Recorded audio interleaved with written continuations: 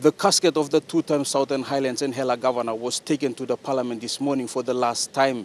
His casket was laid at the Parliament's hallway for viewing by members of Parliament, including Prime Minister Peter O'Neill, state ministers, bureaucrats and department heads, including members of the both private and public sector.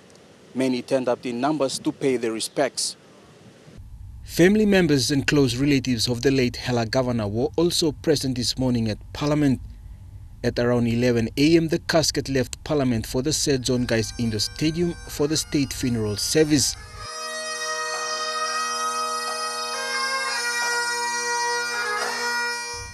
Hundreds packed the indoor complex to pay their last respects to a man many described as Hela's favorite son and a Southern star.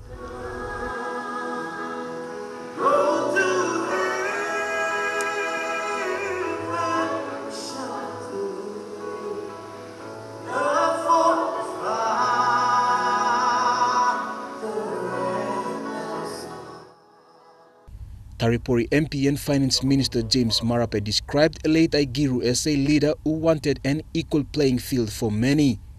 You were born a star. You lived a star. And this star will shine in the archives of our memory forever. Tributes were read out by his brother Vincent Agiru, daughter Bowie Agiru and Koroba Kopiagu MP Philip Undialu. And on behalf of the organizing committee to pay tribute to our hero, fallen hero, the man who has left a big dream behind. He was a great father, and I'll always live up to him, because he always told me to be a leader, to be strong and to be independent. Prime Minister Peter O'Neill led the laying of wreaths, followed by opposition leader Sam Basil, state ministers, members of parliament and other bureaucrats before the public. Late Agiru's body will depart for Southern Highlands tomorrow morning before transiting to Hela. Separate funeral programs will happen over the next 3 days before his body will be laid at his home village of Daule. Jack Lapave Jr., National EMTV News.